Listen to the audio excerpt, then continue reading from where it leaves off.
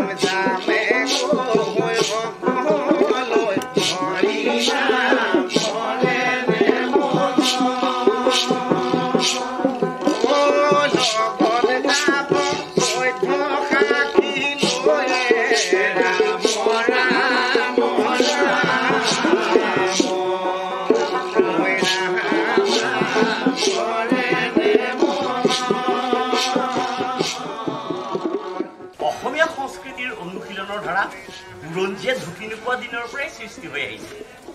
এই ধাৰাৰ অন্তৰ্নিহিত ভাৱ বিভিন্ন বাদ্যযন্ত্ৰৰ বাদনাৰ লগতে বিভিন্ন বাদ্যযন্ত্ৰৰ সৃষ্টিও কোনোবা শিল্পীৰ হাতৰ পৰশতে প্ৰাণ পাই উঠিছে।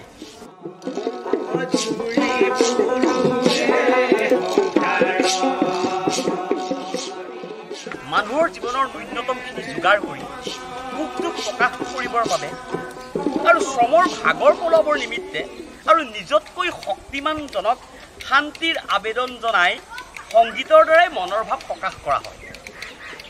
এনেকৈয়ে এইসকলে কৰ্মৰ মাজতে সংগীতৰ অনুশীলনতে সৃষ্টি কৰিব আজি এক নতুন বাদ্যযন্ত্ৰৰ।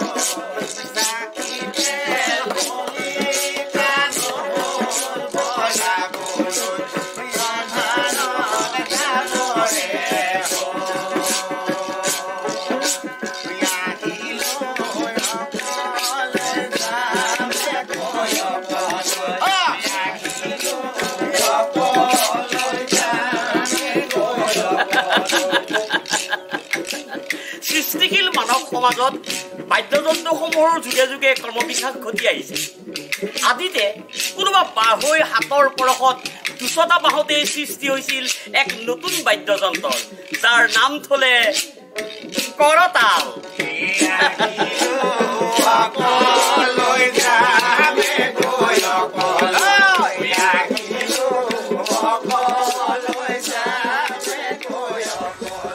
শতাব্দীত ৰচিত পূৰ্বকবি অপ্ৰমাদী মাধৱ কন্দলীৰ দ্বাৰা বিৰচিত ৰামায়ণতো উল্লেখ আছে।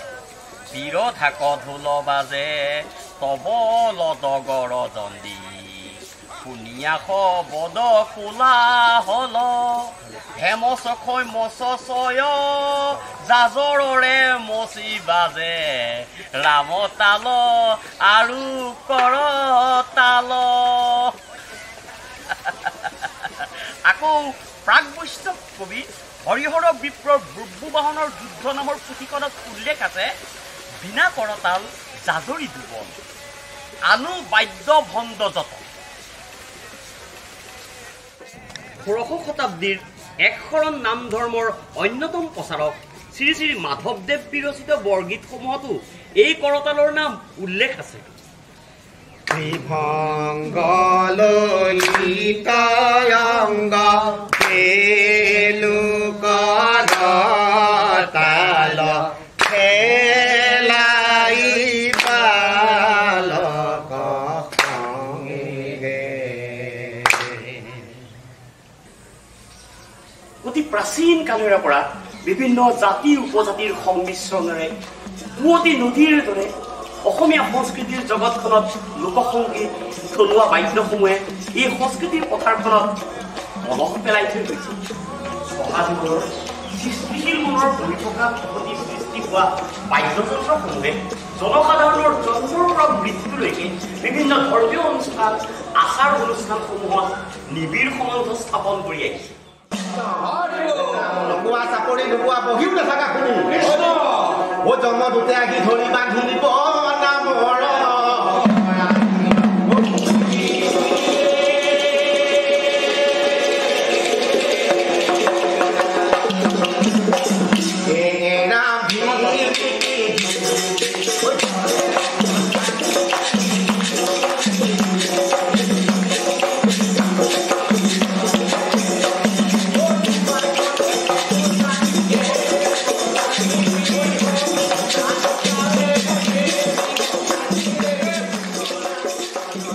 আৰু নামঘৰত বিভিন্ন ধৰ্মীয় অনুষ্ঠানত অসমীয়া লোকসংগীতৰ বিভিন্ন থলুৱা বাদ্যসমূহ ব্যৱহাৰ হৈ আহিছে।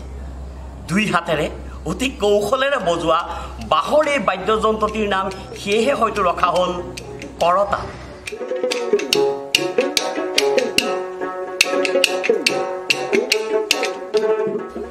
কৰতাল প্ৰস্তুত কৰিবলৈ হ'লে প্ৰথমতে আমি ৮ ইঞ্চিমান দীঘল এপাপ বাঁহ লাগিব।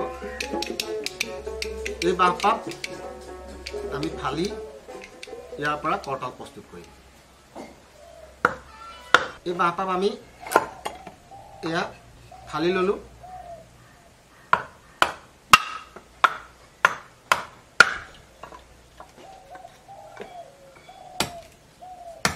ফালি লোৱাৰ পাছত ইয়াৰ এই দুই অংশ অকণমান আমি চাচি ল'লোঁ।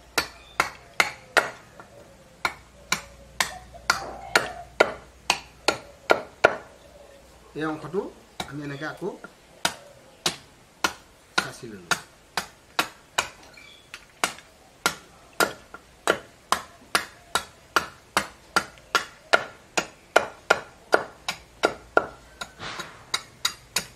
চাচি ল'লোঁ এতিয়া আমি অকণমান এইটো চাচি ল'লোঁ একেদৰে এই সন্মুখৰ অংশটো আমি চাচি লৈ ইতিমধ্যে আমাৰ 4 পাত কৰতাল প্ৰস্তুত হৈ গৈছে এতিয়া আমি প্ৰথমতে এই বুঢ়া আঙুলিৰ এই টিপাত আমি এই কৰতাল পাত এনেদৰে ল'লোঁ পিঠি অংশ দি আৰু দ্বিতীয় পাত এই 4টা আঙুলিৰ টিপাত এনেদৰে লোৱা এতিয়া এই আঙুলি টিপাতে আমি এনেকৈ এই কৰতালযোৰ ব্যৱহাৰ কৰা হয় 4 পাত কৰতাল 10টা আঙুলি টিপাত বিভিন্ন কৌশলৰে আচলতে এনেকৈ বজোৱা হয়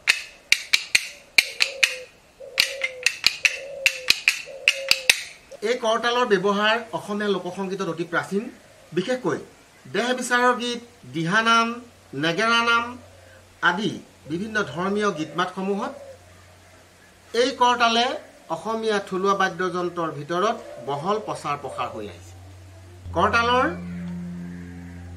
এই দুই অংশ কিছু চাপ থাকে এই কাৰণে কৰা হয় যে এই কৰতালযোৰ আমি যেতিয়া হাতৰ তলুৱাত বজাওঁ তেতিয়া এই অংশটো ইয়াত আঘাত কৰিলেই এটা ইপাতৰ আৰু এই পাত দুইডাল কৰতালৰ মাজত যেতিয়া আঘাত হয় আৰু তেতিয়াই এটা শব্দৰ সৃষ্টি হয় এই শব্দটো সংগীতৰ বাদ্যযন্ত্ৰৰ আনুষংগিক বাদ্য হিচাপে ব্যৱহাৰ হয় আৰু লগতে যেহেতু আমি বাদ্যযন্ত্ৰটো আমি বজাওঁতে দেখিছোঁ যে আমাৰ ইয়াত এটা বল প্ৰয়োগ হৈছে যে পেশী বল আমি এই বুঢ়া আঙুলিৰ আৰু এই 4 আঙুলিৰ টিপাত এটা জোৰ দি পেলাই সঞ্চালন কৰি এই কৰতালযোৰ বজোৱা হয় প্ৰাচীন অসমীয়া শব্দ কৰ অৰ্থাৎ হাত আৰু 2 হাতৰ কৌশলত বজোৱাৰ বাবেই এই তালযোৰৰ নাম ৰখা হ'ল কৰতাল